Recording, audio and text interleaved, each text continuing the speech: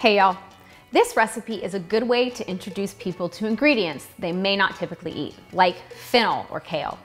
The apples and ginger add a little sweetness to help balance the sometimes bitterness of the kale. And the combination of the cooked and raw ingredients adds a nice complexity. Okay, let's get cooking. Start by heating a little oil in a pan over a medium-low flame. Add the kale and the white wine vinegar to the pan. Cover and cook for 5 to 10 minutes or until wilted to your liking. Once cooked, turn off the heat and add a pinch of salt. While the kale is cooking, whisk together the lemon juice, ginger powder, and olive oil in a medium bowl. Add the apple slices and fennel, and then mix so that everything is coated.